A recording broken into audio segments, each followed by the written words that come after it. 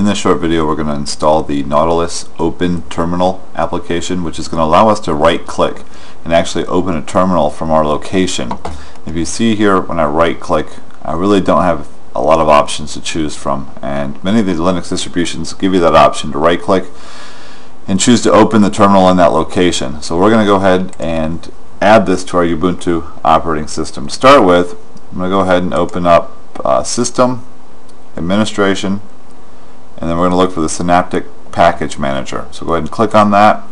Now you may be prompted for the sudo or for the root password, so go ahead and type that in and it should bring you to where I'm at right now. And I'm going to go ahead and type in Nautilus, and I'm going to maximize this here. So I've got Nautilus typed into the quick search, and what we're going to look for is the Open Terminal. Let's scroll down just a little bit. There it is, Nautilus Open Terminal. I'm going to go ahead and click on that and then choose Mark for installation. And then what I need to do is go ahead and hit apply, and we're going to go ahead and say apply.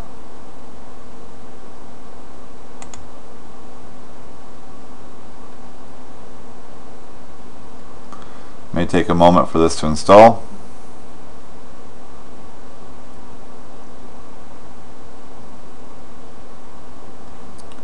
And my changes have been applied. So I'm going to go ahead and hit close, and I will exit out of the Synaptic Package Manager here now.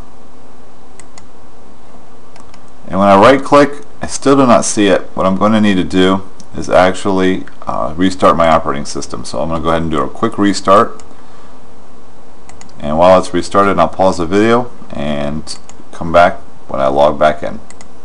Alright, my computer is completely restarted and I've logged in. And so now if I right click on the desktop, you're going to see a new option, the Open in Terminal. So if I go ahead and click on that, that is going to open the terminal, and if you take a look at the location, it's actually opening it in my desktop. So basically, depending where I'm at, I'll go ahead and choose, let's see, my home folder here. And after this loads up, if I right click anywhere in the white space, I can open in terminal. And what this is going to do is actually open it in my home folder. There's the tilde, which represents the home folder. So this is a really handy